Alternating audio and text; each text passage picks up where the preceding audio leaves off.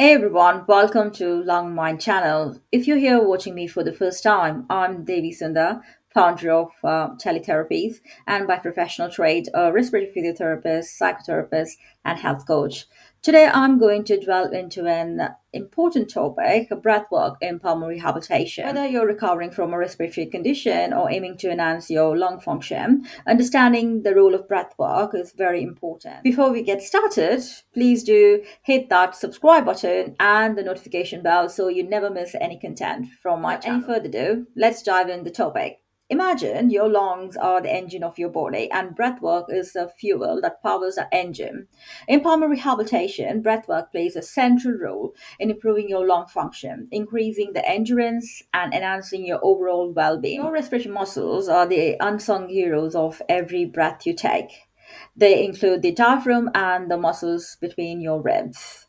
Specific breathwork exercises targets your specific respiratory muscle to improve their strength. And why does this matter? Well, strong respiratory muscle is important for a good lung function, and it's very important for people with compromised lung, by which I mean like people with COPD, chronic obstructive pulmonary disease, or asthma. And also for people who would like to have a good respiratory health, because your lung age determines how long you live.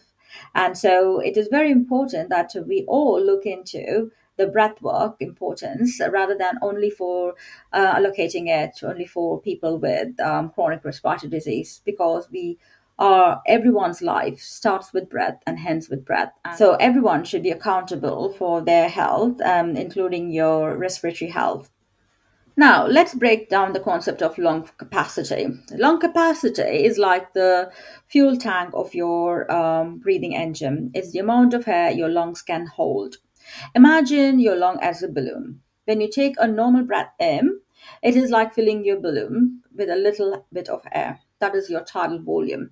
But there is more room in the balloon. After a normal breath, you can take that extra deep breath. That is the inspiratory reserve volume. It's like filling an extra bit of that air in the balloon. Now, when you breathe out, there is still some air left in the balloon, and that is the expiratory reserve volume.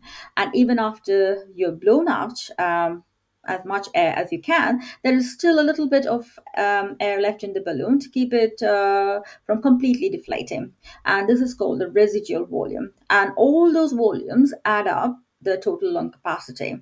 So why does the lung capacity matter? Imagine you're planning a fun day out, driving about 4 hours to reach your exciting destination.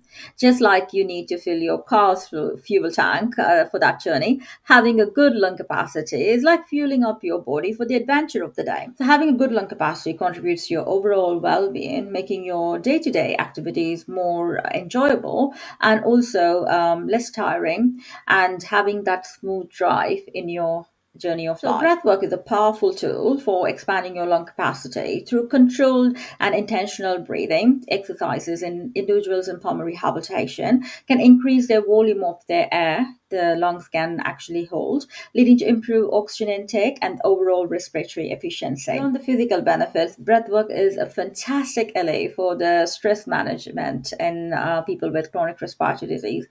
It has been proved that people with chronic respiratory disease have anxiety and depression, and breathwork can help them to manage their stress and stay calm and focused during anxiety moments, and prevent them falling in the trap of depression. And there you have it all. The importance of breathwork in pulmonary rehabilitation.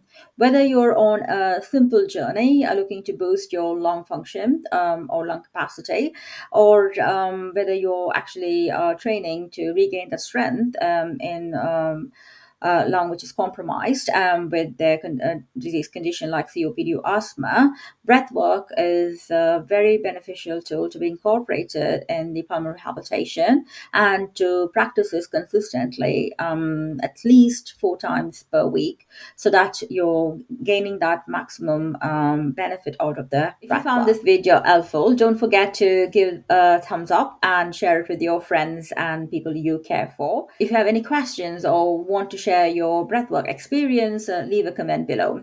Thanks for watching, and until next time, breathe well and stay healthy. Signing off, Devi Sundar.